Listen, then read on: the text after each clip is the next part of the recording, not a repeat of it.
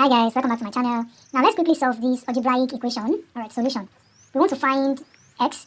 Now we're going to find the LCM of 8 and 16 and also find the LCM of the other fractions that we have. Alright, so what's the LCM of 8 and 16?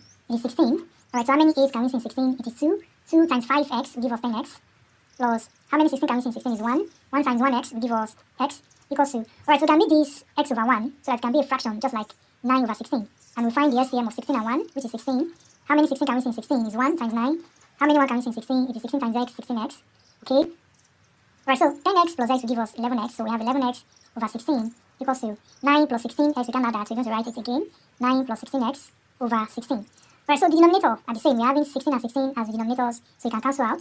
Then we have 11x equals to 9 plus 16x. Let's bring the 16 and 11x together. Alright, because they are like terms. So we have 11x. Move this plus 16, it becomes minus 16x equals to 9. Okay, now 11x minus 16x will give us minus 5x. So minus 5x equals to 9. We then divide both sides by minus 5. So we have x equals to 9 divided by minus 5. And that's same thing as x equals to minus 9 over 5. Okay, so this is the value of x. X equals to minus 9 over 5. Now let's solve something very similar to that. Let's do something very similar to that. Let's solve this. 1 over x minus 1 over x plus 1 equals to 1 over 6. Right, so let's solve this and write our answer under the comment section. Thanks guys for watching this video. Don't forget to like, share, and if you are not subscribed to this channel, please do subscribe. See you in my next video.